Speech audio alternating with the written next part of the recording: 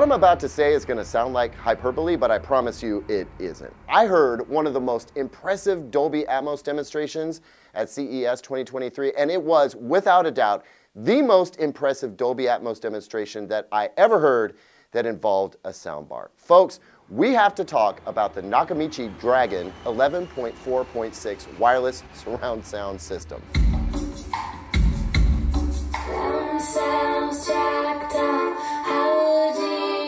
Welcome back, everyone. I'm Caleb Dennison, and as you can tell from the background, I've returned home from CES in Las Vegas. And the fact that I'm recording this video now, nearly 2 days after hearing the Nakamichi Dragon, that's not an accident. Look, CES is a hype fest, right? It's easy to get caught up in the mania. I don't care how seasoned a journalist you are. Everything about it is designed to look and sound amazing and get you excited. Most of the TVs I saw at CES were genuinely exciting. They looked amazing, and they clearly have a lot going for them. How will they perform in real-life scenarios? That remains to be seen, but that's what reviews are for. We get excited about the potential, and then we get real when the rubber hits the road. But with the Nakamichi Dragon demonstration I received, I walked away so impressed, almost literally blown out of the room, that I felt I needed to sit with the experience for a bit before talking about it. Kind of check myself. Was it really that amazing? Did they pull any tricks I didn't catch right away? How would I honestly rank it among sound demos I've had in the recent past? Which lands me right back to what I said in the introduction. The Nakamichi Dragon system really was one of the most impressive at-home, or in this case, at-hotel, Dolby Atmos demonstrations that I've ever heard. And the exciting bit is, I have every reason to believe that it's going to be just as great in consumers' homes, because trust me when I say, there was nothing special about the hotel room it was playing in. Kind of an open space, average height ceilings, plenty of hard surfaces, no acoustic treatments, just a massive sound system kicking some serious ass. I am the one who runs from both the living and the dead. So what is it and why is it so great? Also, how much is this thing going to cost? Well, let's talk about that. So let's start with a very brief history lesson. If you're in a younger generation, maybe you best know Nakamichi as the brand that has brought us the Shockwave soundbar systems, which have developed a bit of a cult following. But those of us Gen X and older probably remember Nakamichi from back in the day when they produced some of the most outrageous high-end audio equipment you could buy.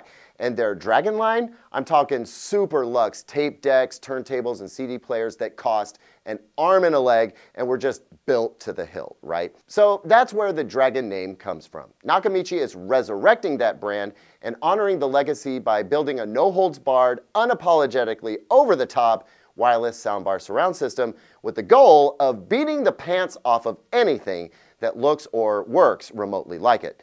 And I mean, I think they've done it. Just look at this soundbar. It's made of a solid piece of steel that they actually have to source from an auto supplier because there isn't a speaker maker in the world that does anything like this with steel. Built into that soundbar are at least 15, possibly 17 drivers total, including 3 air motion transformer tweeters. These are the same type and quality folded aluminum tweeters that you find in high-end audiophile speakers like those made by Martin Logan or Golden Ear. The surrounds are bipolar, that's with a B, covering the surround and surround back channels. And for the upfiring Atmos channels, there are actually 4 in the top of the soundbar, 2 aimed at 20 degrees and 2 aimed at 10 degrees. And then in the surrounds, the Atmos drivers are aimed at 20 degrees, but you can rotate them to optimize the reflection point off the ceiling.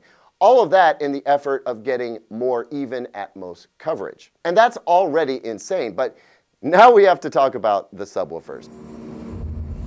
There are 4 subwoofer drivers total in 2 enclosures. Each has their own amp, and each can be turned on and off individually. So you can have one 8-inch driver at work, or 2, or 3, or all 4 going at the same time. Turn 2 on in one enclosure and just 1 on in the other for 3 if you want. I mean, the bass customization is unlike anything I've ever seen in a system like this. And it's all wireless, save the power cords. The soundbar has 4 HDMI inputs, 3 regular inputs, plus an eARC port. There are 15 amplifiers in total, delivering up to 3,000 watts of power. And Nakamichi claims it can reach SPLs of up to 125 decibels, which I have no doubt is true because it got uncomfortably loud for me at about 50% volume, and it had plenty of headroom to go. Haunted by those I could not protect. Add to that the fact that this is the only soundbar that has the Pro processors for Dolby Atmos and DTS that you'll only find in AV receivers otherwise.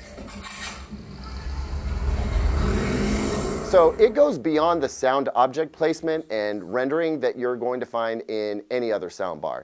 In fact, Nakamichi had to talk Dolby into working with them and actually allowing them to do this. Also, there's more control and customization built in, all accessible via on-screen interface, by the way, than I've ever seen with a soundbar system before. And yet, apparently, you can more or less set it all up in about 15 minutes once you turn it on.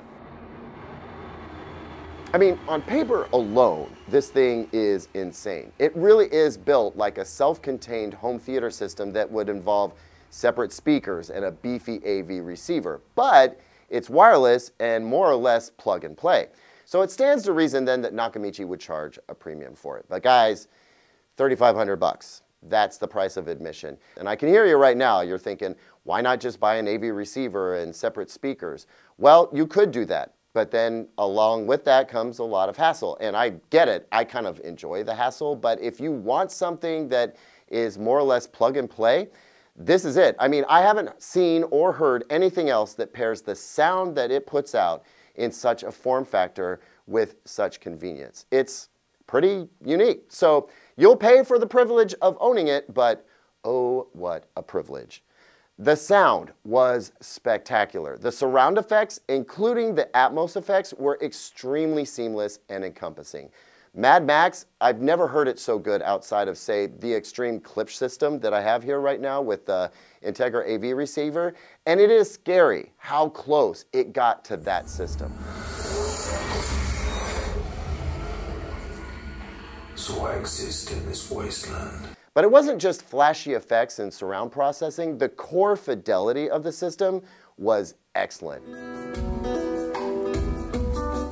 They played some 2-channel and multi-channel music, and the articulation, air, detail, transients, presence, soundstage, and visceral effect were outstanding. I mean, outside of maybe the Sennheiser Ambio, this is the only soundbar I've heard that didn't feel like it was a sacrifice when it came to dedicated music listening.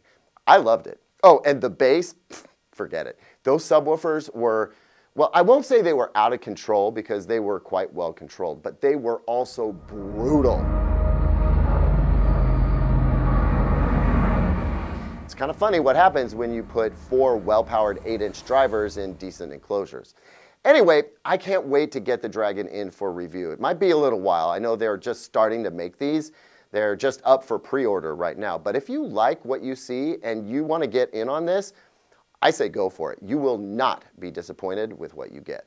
I also want to say I'm glad Nakamichi was willing to get me in late at night before they started their first full day at CES. To think I almost missed out, well, I'll just say, had I not heard the Nakamichi Dragon, then CES really wouldn't have been complete. A man reduced to a single instinct. Survive. Thanks as always for watching, everyone. Don't forget to like and subscribe and keep your eye out for even more content coming from CES 2023.